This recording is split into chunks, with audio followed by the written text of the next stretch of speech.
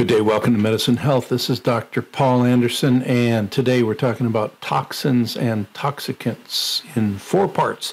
So the first part here, we want to talk about what are toxins and toxicants and why are they so bad for me. So the first thing to think about is that really any chemical in the world that can injure, harm, or even kill you or an animal, etc., is essentially either a toxin or a toxicant. Now, in most cases, toxin refers to a specific naturally occurring molecule that is created either through the activity of animal biochemistry or plant biochemistry, or even within our own body due to microbial reactions. So it's a specific toxic substance. And a toxicant is usually something that is a byproduct of something we humans have made. So, for example, certain petroleum toxicants would be a byproduct of what we have made. A toxin that's created by the death of a microbe in your GI tract would be more of a naturally created toxin. But the bottom line with these are that they are not really good for us under any situation. So the next thing is, well, where are the biggest sources of these toxins and toxicants? Well, if we subtract the ones that are made potentially in our digestive tract by, say, a microbial action, then the majority of toxins and toxicants are going to be coming from either our food, the water or other things that we drink, and our air. And then there are other ways to get them as well, which we'll get a little bit more specific about as we go along. So when we think about toxins and toxicants, etc., what we want to kind of think about here is how does the body normally try to get rid of these things? And then what can we do to help it out? So we're going to have some real specific, more deep dives in the other 3 parts about some of the things I'll bring up here, but I just want to do a top-down really quickly. And so the first is there's 2 descriptive words around getting things out of the human body. One is called depuration, and depuration you can think of as big picture.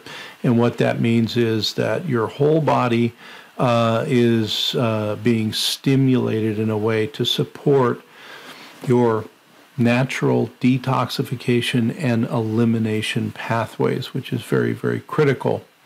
So depuration is taking care of everything in our body and supporting it in a way that the natural processes for getting things out of the body are enhanced, or at the very least supported, if not sped up.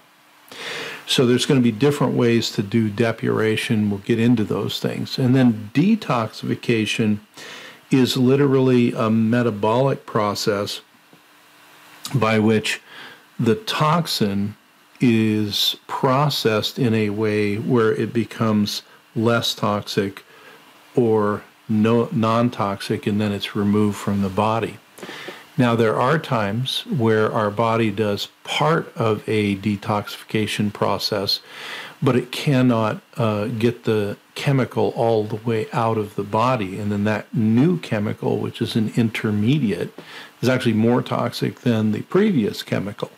So that's another thing that we have to watch for. So in these cases, then, when we're trying to get this stuff that shouldn't be in our body out of our body, we want to think about doing both things, which is big picture depuration, help the body get rid of stuff, and then specifically, if it's possible, to either enhance or target in a way that speeds up, or some other way employ our detoxification strategies. Now, beyond what your body can do, there are antidotes or medical ways to get things out of your body as well. And most of the time, these sort of antidotes, these medicalized ways of getting toxins out of the body or toxicants out of the body, don't have a whole lot to do with your natural enzyme processes. That'd be more like what depuration is doing, etc. So we're going to kind of look at these things in those categories. Now, when we're thinking about toxins and toxicants and, why are these things so bad for me? One of the things to, just keep in mind while we go through that is whether it's a toxicant or a toxin after the, semantic part of those words comes into play. The bottom line is these things are not supposed to, generally speaking, be in your body. And they're supposed to not really, often be in our environment. Now, if it's a biological toxin that's made by a plant or a biochemical or microbial reaction with a microbe, something like that, then those are kind of quasi-natural. They're, part of the world that we live in. But most toxins and toxicants that exist now are, as was mentioned earlier, made by us humans, and they didn't used to exist. So the whole time the human body was evolving to deal with enzymatic breakdown and toxicants and all of that, it didn't have time to catch up to all of these new toxins and toxicants that we have out in the world that we have created as humans, because most of them have been created in the last 75 years or so. So there's not been a tremendous amount of rapid evolution in the world of human detoxification pathways in that amount of time. So that is an important thing to, consider there. So why would these guys be bad for us? Well, the first thing is, and this is something I would share with, patients, is most of these things don't have a physiological or biological purpose inside of our body. So, for example, if you get lead in your body, it can certainly do a lot of things. None of them are good, but your body really isn't set up to deal with lead. Our bodies deal with all sorts of metals, which we call minerals, so like magnesium and iron and calcium and stuff like that. But generally speaking, if they're in appropriate amounts for a human, those are not considered toxic. Now, they can be if they're in excess, but generally they're not. But when we get to new metals like lead, mercury, arsenic, cadmium, all these other things, our body isn't set up for these things. It was never intended to have an eliminatory process for them. So a big reason why toxins and toxicants are bad for us is we have very slow and or poor and or incomplete removal of them from the body. Now, just a footnote on that removal thing, you will see, let's say someone gets exposed to lead today, and then you check, their blood level will go up, and you check their urine, which there's a lot of data at the CDC about levels of different metals and toxicants in humans, because they check urine and sometimes blood.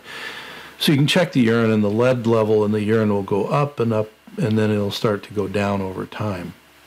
Now, if it's a big exposure, the problem is that the natural elimination through the plasma and then the kidneys out through the urine is a portion of that metal, but it's not all of the metal you were exposed to.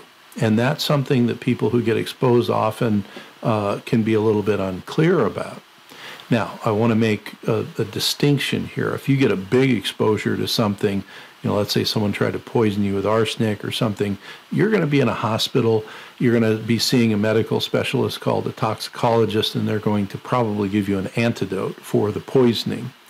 What we usually are dealing with in outpatient medicine is not acute toxicity like we'd see in a hospital. It is chronic, long-term, sometimes even low-level exposure. So when we have these exposures, if it doesn't put us in the hospital, yes, a lot goes out in the urine in the days following, but the rest, the body has no place for. So then, and we'll use the example of metals, but it could be chemicals or mycotoxins or other things too. Then these things do other bad stuff. So the stuff that hangs around is going to circulate around the body, and it's going to bind to your enzymes and enzyme systems. Now, enzymes, we think of, well, they help us digest our food, which is true, but we have a lot of enzymes that we use in our biochemical processes, such as the enzymes that help us make the neurotransmitters in our brain, and the enzymes that help us metabolize our hormones, and many, many other things. Also, the enzyme systems and other systems directly involved in our detoxification pathways, many of those are affected by things like metals and chemicals and all of that. So enzymatic binding is not a good thing. And this is one reason why you can see neuropsychiatric side effects, pain side effects, hormonal side effects, and just about any other part of your body can be affected by this enzymatic inhibition or even enzymatic damage that can go on. So that's something to keep in mind there. Next thing is that it can bind to the outside of the cell, which is your cell membrane and or the cell receptors. Binds to a receptor, it can either slow it down or stop it, and that means that the receptor can no longer communicate for the cell. And so this can create all manner of problems downstream. If it binds to the cell membrane, then it can create a pro-oxidant, in many cases, state. And a pro-oxidant state is an unhealthy state for the outside of the cell. It also depletes your antioxidants that your body naturally uses to deal with this. So what we tend to see in the literature is that people who have more toxicants and toxins in their body have often lower amounts of appropriately balanced antioxidants, and their oxidative reductive balance is off. And that's because you've got a constant challenge going there on it. So those are some general reasons why these things are so bad for you. So in this little section here, this is part number 1. We're going to do 3 more parts, and we're going to talk about how to support depuration, specific detoxification and depuration therapies. And then we're also going to do a section on, well, what happens if I can't find a practitioner to help me with this? Is there any ways I can just, live sort of a low tox lifestyle, etc.? So we're going to get into all that. But before we move on to those other sections, what I want to remind you is, first, thank you everybody who has subscribed. We're on all of the Podburner platforms, iHeartRadio, iTunes, all of those guys. Subscribe, like, and share over there. We're also on YouTube. If you search DRA Online, Dr. A Online, you'll find me. And if you can't find me there, go to my hub website, which is dranow.com, dranow.com. And it's a website. It'll have media links, and YouTube will be on there. Please, we're growing that community over there on YouTube. We do things other than this there as well. And so like, share, subscribe, and do notifications, because sometimes the algorithm shoves us over and no one gets to see that I put out a new video. The final thing is, I want to thank everybody who has been able to subscribe and interact. We really love that. And that's where we get a lot of ideas for these programs. So again, thank you very much, and I'll see you on the next one.